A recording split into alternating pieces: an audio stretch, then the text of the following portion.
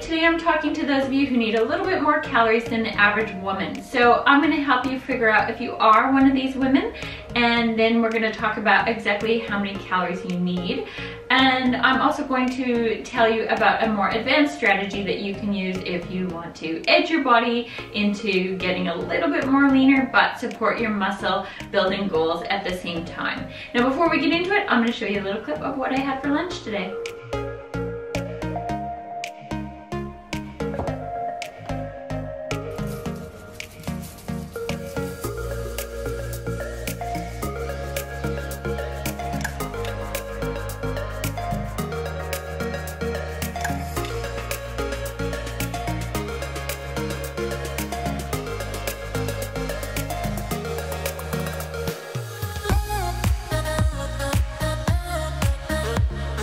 So what you saw there was a pretty typical lunch for me. It was around 350 to about 370 calories.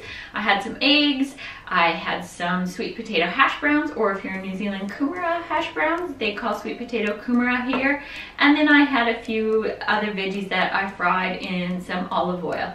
Now, what we're going to be talking about today are women who need a little bit more calories than average. I have recently done a video on calories for weight loss, and in that video I talked about why I think 1600 calories is a good starting point for most women. But as I mentioned in that video, sometimes women can get away with eating slightly more than 1600 calories to lose weight, and sometimes there are women who need slightly less than 1600 calories.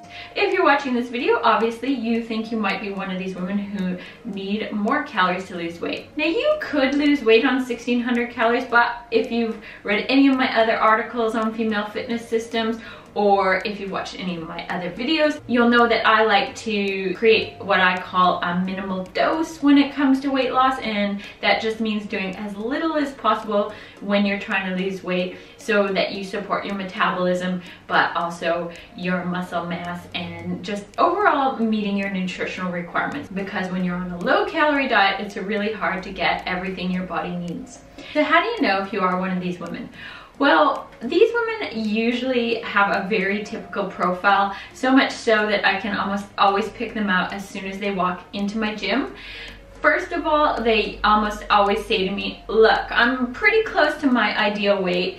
I wouldn't mind if I lost some weight, but that's not my primary goal. I'm just here to get stronger, build some muscle, create some shape, and also to just be healthier. So their primary goal is usually not weight loss. And then second, these women usually have a dedicated weight training program. So they're usually in the gym 4 to 5 times a week, hitting the weights pretty hard with the primary goal of building muscle. And also, these women are often known as the fitness freaks of the office. So if you're somebody that prefers to go to the gym instead of going for drinks after work, or you're always the one with the healthy lunch and your peers are always commenting on your muscles, then it's quite likely that you are one of these ladies. Now if you have an active job, that's also going to increase your caloric requirements, but in my experience that's not entirely necessary to put you into this category of women who need extra calories.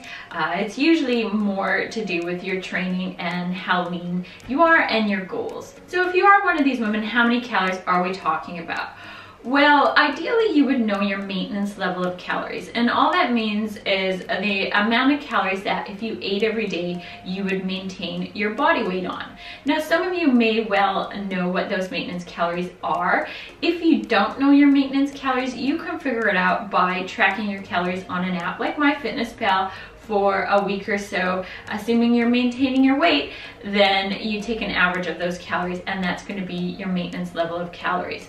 Now, it's not entirely necessary that you do that, because in my experience of working with so many women, there's a range that works really well for women who fall into this category, and that's between 1700 and 2000 calories. Now, there are some women who can eat more than 2000 calories, but it's very rare. So for the purposes of this video, we're going to assume that you're somebody who fits in that 1700 to 2000 calorie range. So if you fall into this category, how do you go about losing weight? Well, I'm going to use an example of a client to talk you through this. So last week, my client Sarah came in and we were talking about her calories. Now, Sarah trains really hard at least 5 times a week. And she says that her maintenance calories are about 2,000 calories. So that's the amount of calories if she ate every day, she maintains her weight. Now, she's pretty happy maintaining her weight. Her primary goals are muscle building. Sarah likes to have a muscular upper body. In particular, she's interested in developing her biceps and her shoulders. So that's important context for what follows. So let's say Sarah decided she wanted to lose weight. How would we go about it? Well, I would recommend that Sarah drops her calories 3 to 4 days a week only, because remember, I'm a big fan of doing as little as possible to lose weight. So I would recommend on her lower body training days, on her cardio days, and on her days off that she drops her calories. And because we know her maintenance calories are 2,000, then I would recommend she drops her calories to something like 1,800 on those lower calorie days. So that's going to create a calorie deficit for her 3 to 4 days a week. And then in a couple of weeks, we would just assess and see how she's going. If she's losing weight, then we'll just keep it like that. Now, if things aren't moving for her, we could be a little bit more aggressive. We could reduce calories even more on her days off, or we could just reduce her calories every day of the week. We could bring them all down to 1,800. But I like the idea of having the high and the low days because intuitively it makes sense. On the days she's trying to train hard and develop certain muscle groups, she can eat a bit more. And then on the days when she's not training really hard or doesn't want to develop muscle groups, and most women don't want to develop their legs, then she can eat a little bit less. And it's actually not that complicated. I actually do this in my own life. So I also prioritize developing my upper body, and I make up the calorie difference simply by adding in a protein shake on those upper body training days. So it doesn't have to be very complicated at all. So I hope you found that helpful. Just a couple of tips for those of you who need to eat a little bit more. As always, if you have questions, feel free to leave them in the comments of this video. I will get back to you. And before I let you go, I just wanted to say thank you so much to all of you who have been watching my videos. I am new to YouTube. I'm only just getting started, but I really appreciate those of you who've subscribed, left comments, and engaged with the videos.